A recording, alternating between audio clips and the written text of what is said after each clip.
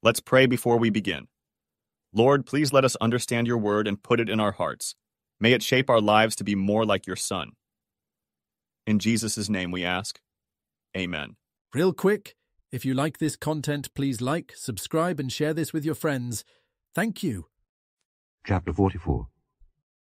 Yet now hear, O Jacob my servant, and Israel whom I have chosen. Thus saith the Lord that made thee and formed thee from the womb, which will help thee. Fear not, O Jacob my servant, and thou Jeshurun whom I have chosen. For I will pour water upon him that is thirsty, and floods upon the dry ground. I will pour my spirit upon thy seed, and my blessing upon thine offspring. And they shall spring up as among the grass, as willows by the watercourses. One shall say, I am the Lord's, and another shall call himself by the name of Jacob. And another shall subscribe with his hand unto the Lord, and surname himself by the name of Israel. Thus saith the Lord, the King of Israel, and his Redeemer, the Lord of hosts. I am the first, and I am the last, and beside me there is no God. And who as I shall call and shall declare it, and set it in order for me, since I appointed the ancient people? And the things that are coming and shall come, let them show unto them. Fear ye not, neither be afraid. Have not I told thee from that time, and have declared it? Ye are even my witnesses. Is there a God beside me? Yea, there is no God, I know not any. They that make a graven image are all of them vanity, and their delectable things shall not profit, and they are their own witnesses. They see not nor know, that they may be ashamed. Who hath formed a god or molten a graven image that is profitable for nothing? Behold, all his fellows shall be ashamed, and the workmen, they are of men. Let them all be gathered together, let them stand up. Yet they shall fear, and they shall be ashamed together. The smith with the tongs both worketh in the coals, and fashioneth it with hammers, and worketh it with the strength of his arms. Yea, he is hungry, and his strength faileth. He drinketh no water, and is faint. The carpenter stretcheth out his rule. He marketh it out with a line. He fitteth it with planes, and he marketh it out with the compass, and maketh it after the figure of a man, according to the beauty of a man, that it may remain in the house. He heweth him down cedars, and taketh the cypress and the oak, which he strengtheneth for himself among the trees of the forest. He planteth an ash, and the rain doth nourish it. Then shall it be for a man to burn, for he will take thereof and warm himself. Yea, he kindleth it and baketh bread. Yea, he maketh a god, and worshippeth it. He maketh it a graven image, and falleth down thereto. He burneth part thereof in the fire, with part thereof he eateth flesh. He roasteth roast, and is satisfied. Yea, he warmeth himself, and saith, Aha, I am warm, I have seen the fire. And the residue thereof he maketh a god, even his graven image. He falleth down unto it, and worshippeth it, and prayeth unto it, and saith, Deliver me, for thou art my God. They have not known nor understood, for he hath shut their eyes that they cannot see, and their hearts that they cannot understand.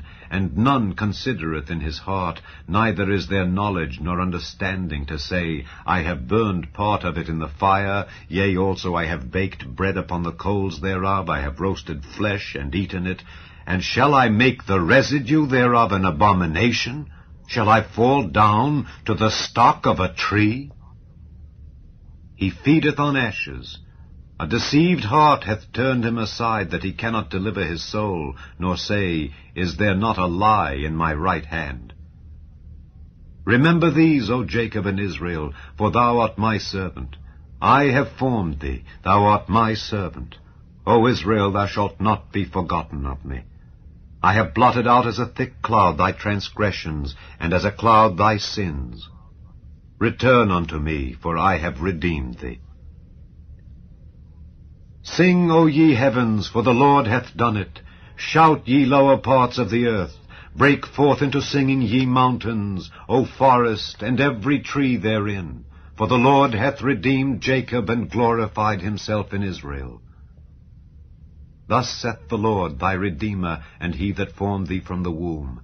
I am the Lord that maketh all things, that stretcheth forth the heavens alone, that spreadeth abroad the earth by myself, that frustrateth the tokens of the liars, and maketh diviners mad, that turneth wise men backward, and maketh their knowledge foolish, that confirmeth the word of his servant, and performeth the counsel of his messengers, that saith to Jerusalem, Thou shalt be inhabited, and to the cities of Judah, Ye shall be built, and I will raise up the decayed places thereof, that saith to the deep, Be dry, and I will dry up thy rivers, that saith of Cyrus, He is my shepherd, and shall perform all my pleasure, even saying to Jerusalem, Thou shalt be built, and to the temple thy foundation shall be laid.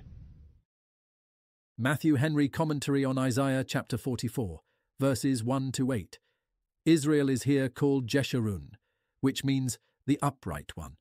Such only are Israelites indeed, in whom is no guile. Those that serve God he will own. He will help them over difficulties and in their services. Water is the emblem of the Holy Spirit. As water refreshes, cleanses, and makes the earth fruitful, so do his influences the soul. This gift of the Holy Ghost is the great blessing, the plentiful pouring out of which God kept for the latter days. Where God gives his Spirit, he will give all other blessings. Hereby shall be a great increase of the church. Thus it shall be spread to distant places. Was there any other rock or protector that could defend them? None besides could foretell these things to come, of which God by his prophets gave notice. All was set in order in the divine predictions, as well as in the divine purposes. Could any other have done so? Who can compare with Israel's Redeemer and King?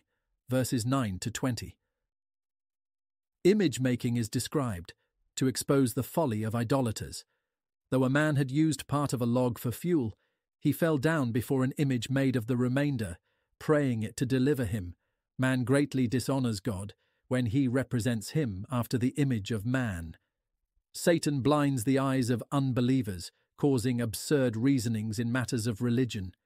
Whether men seek happiness in worldly things or run into unbelief, superstition, or any false system, they feed on ashes. A heart deceived by pride, love of sin, and departure from God turns men aside from his holy truth and worship. While the affections are depraved, a man holds fast the lie as his best treasure. Are our hearts set upon the wealth of the world and its pleasures? They will certainly prove a lie. If we trust to outward professions and doings, as if those would save us, we deceive ourselves. Self-suspicion is the first step towards self-deliverance. He that would deliver his soul must question his conscience. Is there not a lie in my right hand? Verses 21-28. Return unto me. It is the great concern of those who have backslidden from God, like the Jews of old, to hasten their return to him. The work of redemption wrought for us by Christ encourages to hope for all blessings from him. Our transgressions and our sins are as a thick cloud between heaven and earth. Sins separate between us and God. They threaten a storm of wrath. When God pardons sin, he blots out. He dispels this cloud, this thick cloud, so that the way to heaven is open again. The cloud is scattered by the sun of righteousness. It is quite gone. The comforts that flow into the soul when sin is pardoned are like clear shining after clouds and rain. Let not Israel be discouraged. Nothing is too hard for God. Having made all, he can make what use he pleases of any. Those that learn to know Christ see all knowledge to be foolishness in comparison with the knowledge of him, and his enemies will find their counsels turned into foolishness, and themselves taken in their craftiness. The exact fulfilling the prophecies of Scripture confirms the truth of the whole, and proves its divine origin. The particular favours God designed for his people in captivity were foretold here, long before they went into captivity. Very great difficulties would be in the way of their deliverance, but it is promised that by divine power they should all be removed.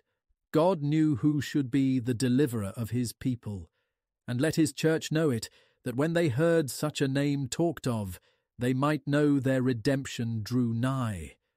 It is the greatest honour of the greatest men to be employed as instruments of the divine favour to his people. In things wherein men serve themselves, and look no further, God makes them do all his pleasure, and a nobler shepherd than Cyrus does his Father's will, till his work is fully completed. Please consider, how does this chapter apply to you? Thank you for listening. If you want to know more about Jesus and what the gospel means to you, then hit the video shown on the left of the screen, and please don't forget to subscribe. May the Lord Jesus Christ bless your day.